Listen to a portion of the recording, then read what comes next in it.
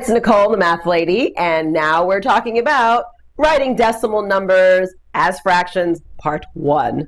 I'm not really sure why they made this a part 1, because this is going to be a very quick lesson, because writing decimals as fractions, crazy easy.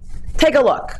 I've written some numbers up here for you, some decimal numbers, and I'm going to put the zeros in front. So that's one of the things when we write our decimals, we make sure there's always at least a 0 in front of the decimal point if there isn't another whole number. Okay, but how do I write this as a fraction? Very simple. All you have to do is look at the place value. Starting here, we have 5/10, which means it's 5 over 10. That's it. Now, generally, we know we don't keep our fractions unsimplified, but for the purposes of this, just to show you how to write it, it's 5 over 10, and then we would simplify it to what?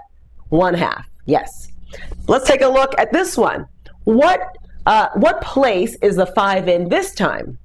It's in the hundredths place. That means we put our 5, our same 5, and we put it over 100. And then again, we would simplify this fraction down to 1 over 20. Now, and I'll go ahead and write those in. I was trying to save myself some space, but I'm going to actually use a different color. Here we go. 1/2. 1/20. Let's keep it going.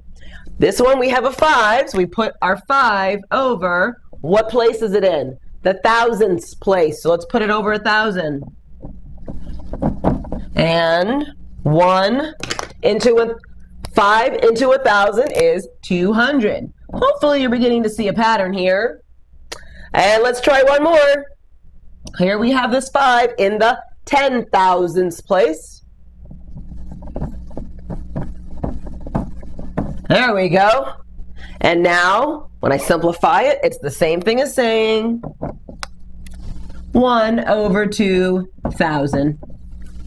It's really that simple. You make sure you just take your number, recognize what place it's in. Oh, I actually want to show you something slightly different. So let me set it up and then I'll show you.